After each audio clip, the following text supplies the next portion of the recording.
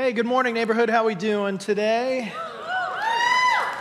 Wow, someone's doing great. I love that. Someone loves that it's fall. How many of you guys, fall is your favorite time of year? Let's see those hands. Praise the Lord. Summer folks, you're done. It's time for fall. I've got my boots on. I don't care if it's 90 degrees next week. I'm wearing flannels because fall is here. Hey, as Lauren said, today we're going to be wrapping up our teaching series, How to Get Unstuck. And I want to open up our conversation with a story about a young man named Aaron Ralston. Now, Aaron loved the outdoors, loved hiking, camping, mountaineering. But one day, Aaron got stuck in a very, very major way. Back in 2003, he was hiking alone in Blue John Canyon in Utah, making his way through a series of slot canyons. Now, slot canyons are these beautiful, very deep, very narrow rock formations. They're fun to explore, but they can also be incredibly dangerous. At one point, Aaron began climbing down a boulder suspended in the canyon when it began to shift, and then it fell, crushing his right hand and pinning him to the canyon walls. In the blink of an eye, Aaron was trapped. His hand was shattered, and to make matters worse, he didn't have a cell phone. Also, he had not notified any friends or family that he would be hiking alone that day. So he was completely isolated, completely stuck with no way to call for help. Now, Aaron remained stuck in the canyon. Go ahead and throw his picture back up there. He remained stuck like that in the canyon for 5 days. 5 days with a crushed arm. 5 days with only 12 ounces of water to sustain him. 5 days of desperately pulling and pushing and trying to move this boulder, but to no avail. Aaron was exhausted. He began hallucinating, and as you can imagine, he began to lose hope. In his autobiography, he says that he actually had a camera in his backpack, and he began recording farewell messages to his friends and family because he thought he would never get unstuck. But it was at that point, after 5 days, when Aaron Ralston was about to give up, starving to death, completely stuck in that canyon, that he did the unthinkable.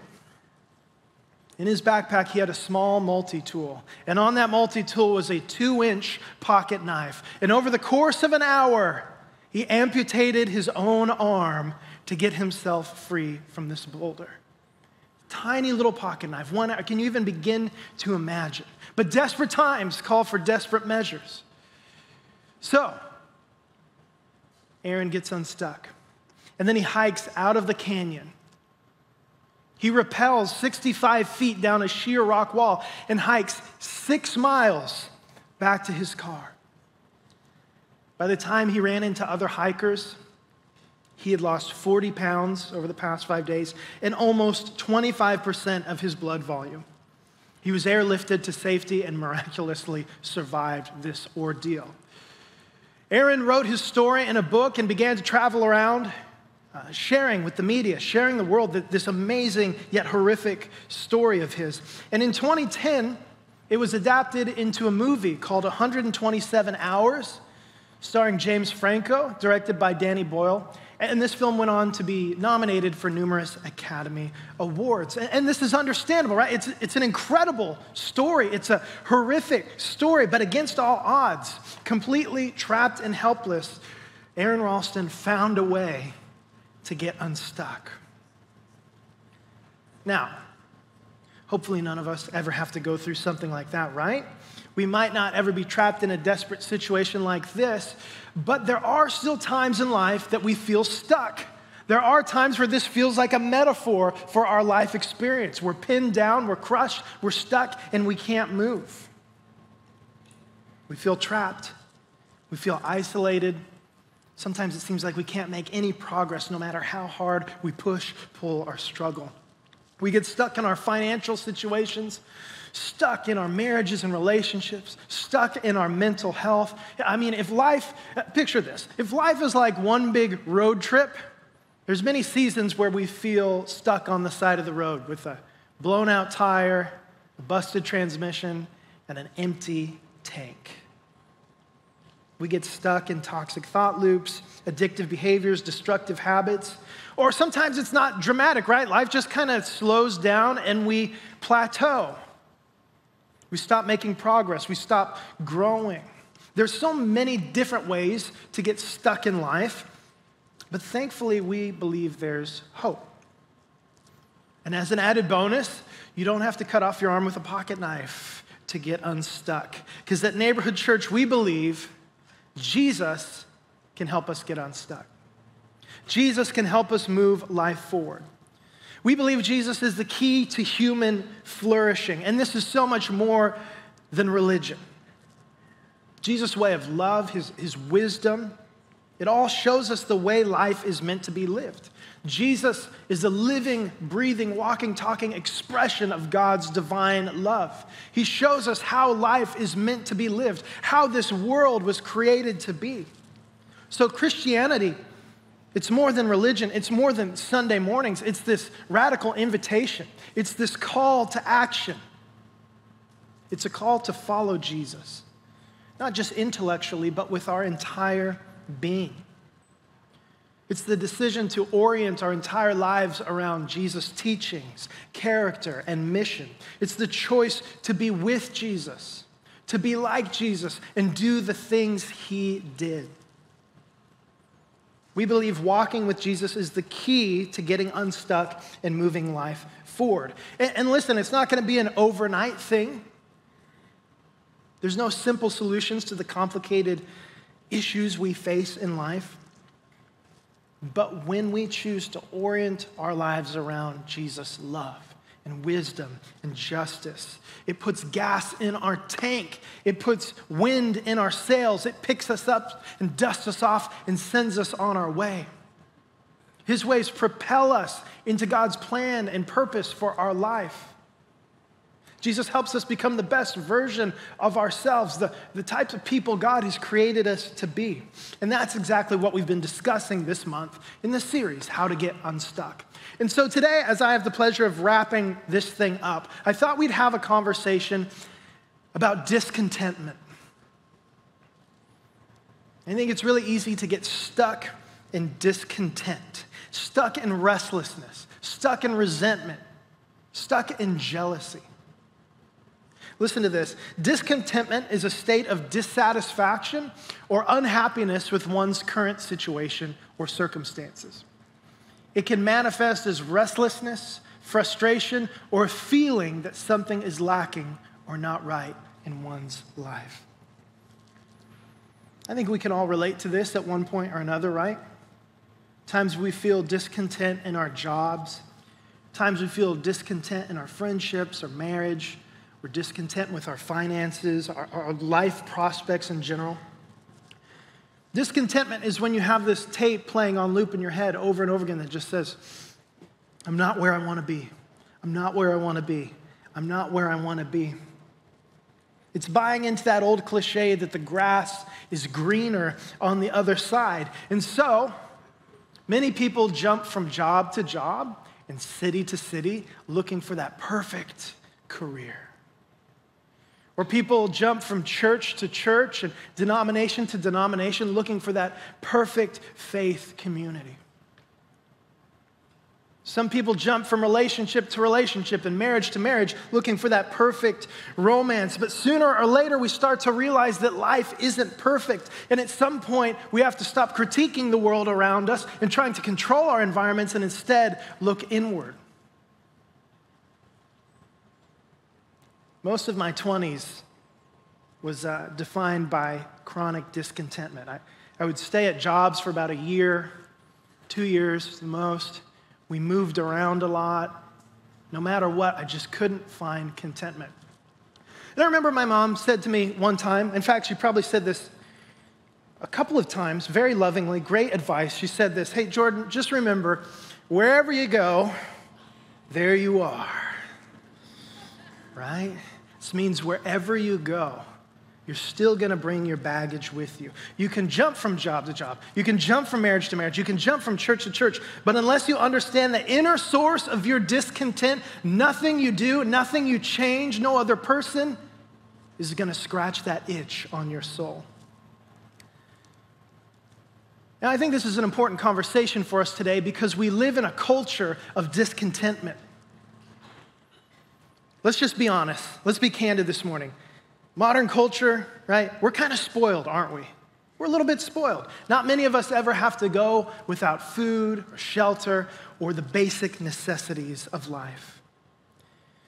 Compared to most of human history, and even compared to the rest of the globe, even the most low-income Americans live like kings and queens, comparatively speaking.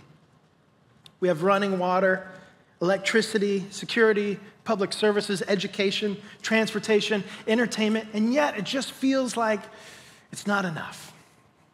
It doesn't satisfy us. We're not content with our house because it's too small. It's too outdated. We're not content with our technology. We have the iPhone 72 instead of the iPhone 73 X Plus Max. We're not content with our kids' school, right? We're not content with the programs and extracurricular activities. Or how come at this school on the other side of town they have these programs and my kid's school doesn't, right? We're not content. Compared to the rest of human history and the rest of the world, we live in this unprecedented age of peace and prosperity, and yet just go on Instagram or Facebook and you would think we're living in an apocalyptic wasteland by the amount of grumbling you see. And in a way, American society is built on a foundation of discontent, right? That's what fuels consumerism, right? Listen to this. The average American home has more than 300,000 items in it. That is twice as much. We consume twice as much as we did just 50 years ago. I also thought this was interesting. The average home has tripled in size over the last 50 years. And yet it's not enough. So we start living outside of our means. We strap ourselves down with debt because we don't know how to be content. We get stuck in discontentment. And as the author Eckhart Tolle once wrote, discontent, blaming, complaining, and self-pity cannot serve as a foundation for a good future, no matter how much effort you make. Now, I want to be clear this morning. Some discontentment is good. Some discontentment is good. There's healthy discontent and unhealthy discontent. If we're feeling restless because we want to grow, we want to get better, that's a good thing. Sometimes when we feel that gnawing urge inside to be a better parent, to be a better friend, spouse, or follower of Jesus, that's great. And we should respond to that. And many times that's what it sounds like when God is speaking to us and His Spirit is moving within us, urging us, challenging us, growing us. If you're here today and you're feeling discontent because you're stuck in old mindsets or attitudes or habits, by all means, explore those feelings. Act on those urges. I also think discontent is healthy when it comes from our relationship with Jesus, meaning we should be discontent with the brokenness of the world around us. We shouldn't be comfortable when we see human suffering. We shouldn't be comfortable when we see injustice. That's good discontentment. That is an emotion that spurs us into meaningful action. But that's typically not where we get stuck. Instead, we get stuck in unhealthy discontentment that leads not to action, but to resentment. We resent others around us. We can resent God for not giving us the life we feel we deserve, and ultimately we resent ourselves. And this type of chronic discontent can lead to very destructive behaviors. This is articulated quite beautifully by James. He was one of the early leaders in the Christian church in the first century. He was the half-brother of Jesus, and in one of his letters, he wrote this to the early Christians. He said, "What causes fights and quarrels among you? Don't they come from your desires that battle within you? You desire, but you do not have, so you kill." You covet, but you cannot get what you want, so you quarrel and fight. You do not have because you do not ask God, but when you ask, you don't receive because you ask with wrong motives, that you may spend what you get on your pleasures. I mean, James is coming out here swinging, right? He's on a soapbox. But don't we see this in our culture over and over again? Isn't this the root of so much dysfunction in our world today? This is where wars begin. This is where infidelity in marriages begin. This is what tears apart friendships and ruins workplaces. This is the root of exploitation and abuse of others. You might put it this way. Getting stuck in unhealthy discontentment leads to chronic resentment, which results in destructive conflict. It's a bit of a slippery slope. When we're continually discontent, it leads to resentment, which leads in destructive behaviors and conflict. And this conversation reminds me of the story we've been exploring in the Old Testament this month. Throughout this series, we've been looking in the book of Exodus at the story of Israel. Israel was stuck in slavery in Egypt for hundreds of years until God miraculously liberated them from their chains and led them into freedom. And as we've been seeing and discussing, this story is an amazing example and expression of God's redemptive plans for our world. God is making all things new. God is liberating us from the chains that bind us and bringing us into freedom in new life. But as we've been studying, even though God was faithful, rescued them from slavery, brought them towards the promised land, there were many speed bumps along the way. As I mentioned last week, Israel wandered in the wilderness for 40 years before settling in the promised land. And the journey was difficult, and they constantly complained. They complained to their leader, Moses, and his brother Aaron. And they wanted to go back to Egypt. They were uncomfortable. They were suspicious. They didn't trust God. And so they complained and grumbled and said, you know what, let's go back to what's familiar. Let's go back to what's comfortable. The chains of slavery in Egypt. Here's what we read today. In the desert, the whole community grumbled against Moses and Aaron. The Israelites said to them, if only we had died by the Lord's hand in Egypt. There we sat around pots of meat and ate all the food we wanted, but you have brought us into this desert to starve the entire assembly to death. So Moses goes to God on behalf of the complaining Israelites, and he has a conversation. Now, keep in mind, at this point, God had worked supernatural miracles to free Israel. He had split the Red Sea in two. He had shown up in major ways, proving himself faithful time and time again. And yet, his people still didn't trust that he had a plan for them. And yet, in spite of their grumbling, God promises to feed the Israelites, to take care of their needs, to have compassion on them. Then the Lord said to Moses, I will rain down bread from heaven for you. I have heard the grumbling of the Israelites. Tell them, at twilight you will eat meat, and in the morning you will be filled with bread. Then you will know that I am the Lord your God. God says, even though I've already showed up in so many ways, even though I've rescued these people, even though they're grumbling, I'm going to continue to care for them. I'm going to continue to show up and prove my love. And that's exactly what he does. That evening, quail came and covered the camp. And in the morning, there was a layer of dew around the camp. And when the dew was gone, thin flakes like frost on the ground appeared on the desert floor. When the Israelites saw it, they said to each other, what is it? For they did not know what it was. Moses said to them, it is the bread that the Lord has given you to eat. This is what the Lord has commanded. Everyone is to gather as much as they need. Take an omer, which is about 2 liters, for each person you have in your tent. Even in the wasteland, even in the wilderness, even when they feel stuck, God showed up to take care of Israel's needs. And maybe he didn't give them everything they wanted, but they certainly got everything they needed to continue their journey. So it's a miracle. They wake up and breakfast is served. This bread, this manna as they called it. But it's not long before the Israelites start grumbling again. They start taking God for granted. They're pulled back into the orbit of discontent. The rabble with them began to crave other food. And again, the Israelites started wailing and said, if only we had meat to eat. We remember the fish we ate in Egypt at no cost. Also the cucumbers, melons, leeks, onions, and garlic. But now we have lost our appetite. We never see anything but this manna. Apparently God's miraculous gift of quail and manna wasn't enough.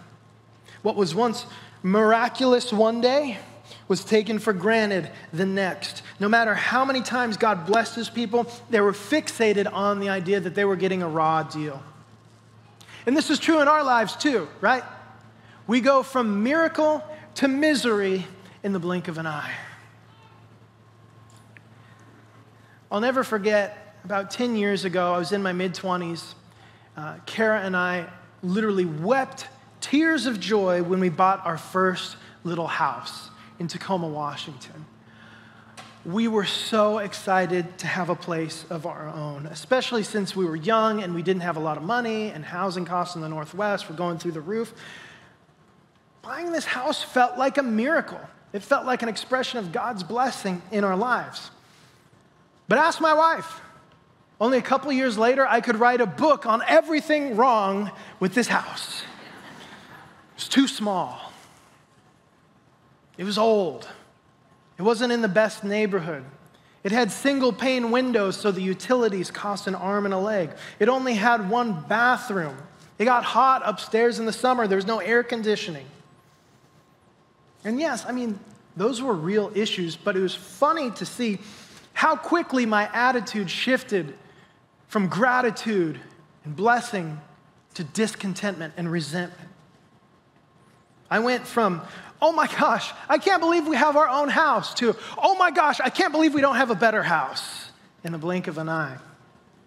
You can't enjoy today's blessings when you're obsessed with the idea that something better is around the corner. It's like, you ever watch kids open presents on Christmas morning on their birthday when they have way too many presents? What happens? They pick it up, rip it open, look, throw it aside, bring on the next one, right? They're focused on what's next, what's bigger, what's better. This is great, but I'm ready for what's next. It's discontentment.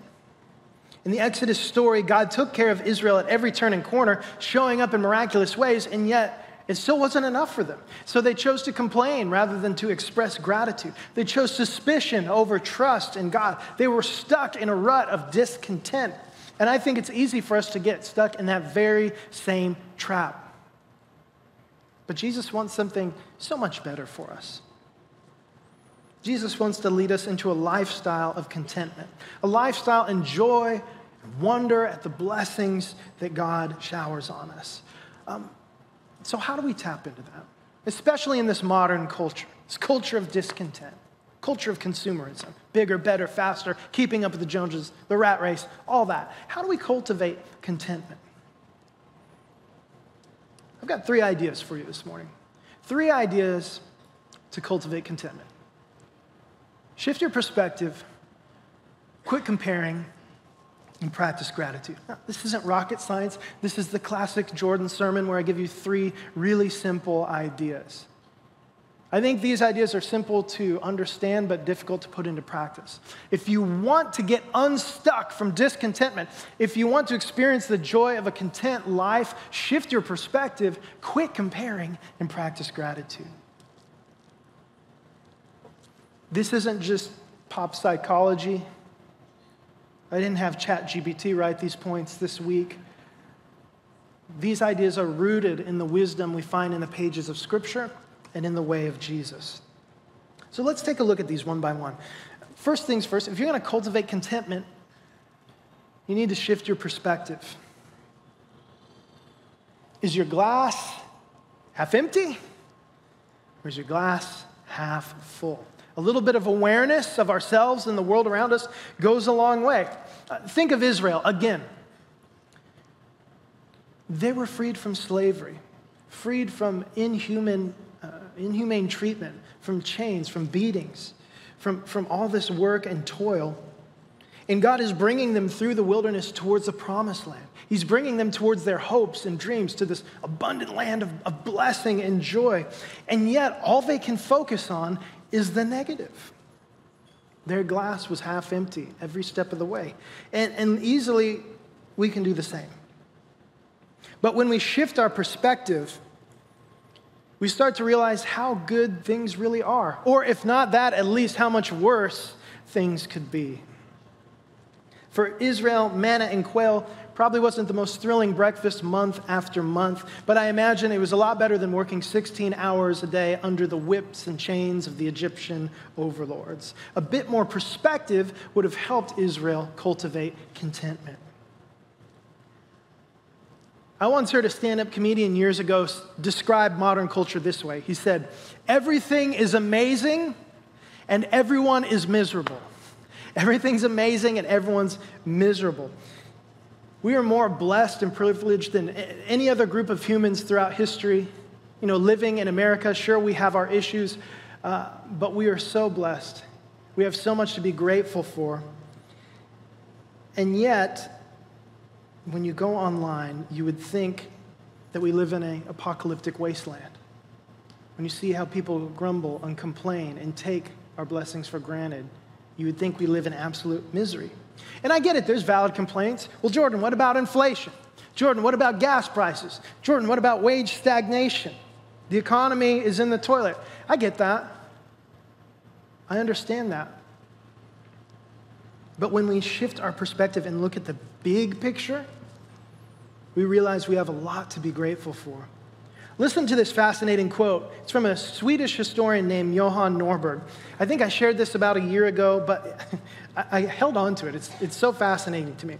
He said this, based on his studies as a historian: "Despite what we hear on the news and from many authorities, the great story of our era is that we are witnessing the greatest improvement in global living standards ever to take place. Poverty, malnutrition, illiteracy, child labor, and infant mortality are falling faster than at any other time in human history." There's a news story you won't see on TV. There's a news story you won't see on your social media feed. Our world has its challenges, but a little bit of perspective helps us be grateful. Rather than obsessing over what we don't have, perhaps we should meditate on the things we do have. And that's not to be dismissive to those of you who are going through real struggles right now. Some of you in the room might have recently lost jobs. Maybe you're strapped with debt. You don't know how you're going to pay your bills. Maybe you've got a health diagnosis. Maybe you got all sorts of real stuff going on. It's not to be dismissive of those things. I get it. Life is challenging. Life is difficult. But even in those dark moments, if we shift our perspective, we can begin to cultivate contentment wherever we are and wherever we go. Listen, I've seen young people, their teens and 20s, they have their health, they have all the world's information at their fingertips, they have all the opportunities in the world, they have money, they have food, shelter, all these things, education, and they're absolutely miserable. But I've also met people who are suffering with stage 4 cancer, who are more joyful, who are more content, who are more grateful than anyone you've ever met. That's crazy, right? That's illogical. But that's what happens when we shift our perspective. When we fix our eyes on Jesus, trusting in his goodness and love, we can feel blessed even when life is hard. So the first step to cultivating contentment is simply to shift our perspective. Now, the next thing I want to talk about today, we need to quit comparing. To cultivate contentment, we have to quit comparing. And this is hard because social media has given you the tools for endless comparison. Every day we wake up, we open our social media feeds, and we get to see people who have more money than us, people who are better looking than us, people who are smarter, more talented, have better opportunities. Their kids are better at sports than our kids are. Their house looks better than ours. All these things, we wake up and compare ourselves to others every single day, and it makes us resentful. It makes us take for granted the gifts we've been given. One of my favorite U.S. presidents was Theodore Roosevelt. I read his biography a few years ago, and he once said that comparison is the thief of joy. Comparison will rob you of joy and satisfaction. We can't cultivate contentment if we're stuck in a jealous funk, comparing our lives and our possessions and our capabilities with everyone around us. And this is especially true with social media. And what you got to remember is most of what you're seeing is an illusion. Most of what you see on Instagram and TikTok is fantasy. People go to great lengths to accentuate the good and minimize the bad. I mean, have you ever been to Burger King before? Recently, they built a Burger King right by our house. It's one of the most exciting days of my life. I can go in my backyard, and if the wind hits just right, I can smell Whoppers. The problem is, when you have a Burger King by your house, is you go a lot. So it's easy. So I started to feel sick, and my wife started to judge me. So I'm currently on a Burger King sabbatical for the time being. But think about Burger King. You go, or any other fast food restaurant, and you see the posters on the wall and outside, and you see these big, delicious burgers. Oh my gosh, that Whopper looks so amazing. And then you order it, and it looks like somebody stomped on it with a steel-toe boot, right? It's an illusion. It's fake. Our culture is filled to the brim with exaggeration, hyperbole, and unrealistic standards. So quit comparing yourself to all the fake stuff you see on social media. Moms, stop comparing yourself to those super moms whose kids are never filthy and always behave, and they make gourmet dinners, and nobody ever yells at each other and cries, right? Stop comparing yourself. That's not real life. Stop comparing yourself to people who are roided out in the gym, bodybuilders who are destroying their bodies. Whatever that looks like for you, stop comparing yourself to others. That's the quickest way to cultivate contentment. We cultivate contentment when we make the decision to quit comparing. Stop looking at your neighbor. Stop trying to keep up with the Joneses. Look at what's in your hands. Look at the blessings you've been given and be thankful for them. And that's the third and final point. To cultivate contentment, we need to practice gratitude. We've done whole sermon series on this. Honestly, it feels like half of the sermons I do practice gratitude is one of the points at the end because it's so crucial and it's so critical for our growth. The Apostle Paul encouraged the earliest Christians to live a lifestyle of radical gratitude. He wrote this: "Rejoice always. Pray continually. Give thanks in all circumstances," not just the good ones, but in the bad ones. "Give thanks in all circumstances, for this is God's will for you in Christ Jesus." Gratitude is a mark that you're walking with Jesus. This is how God wants you to live your life, a life of contentment that's built on a foundation of thankfulness and gratitude.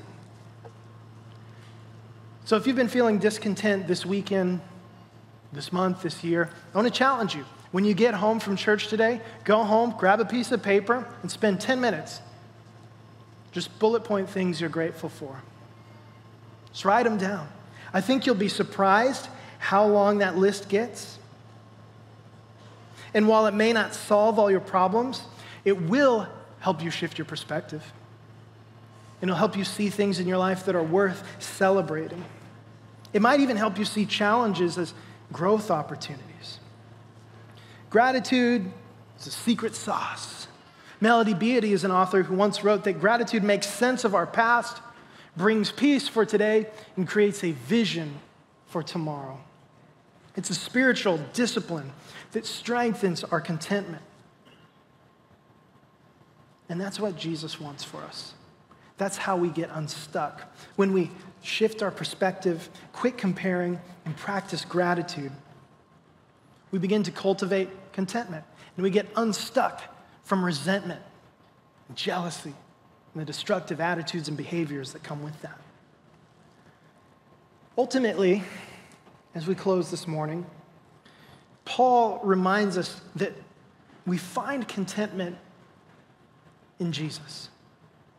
In every season, in every situation, no matter what, we can find true, lasting contentment in Jesus. By following Jesus, orienting our lives towards him and around his way of love and wisdom, we experience greater joy and fulfillment than we ever thought possible. Paul wrote this, "I have learned to be content, whatever the circumstances." I know what it is to be in need, and I know what it is to have plenty. I've learned the secret of being content in any and every situation, whether well-fed or hungry, whether living in plenty or in want. I can do all this through him who gives me strength. Paul is saying, I am most content when I am walking with Jesus.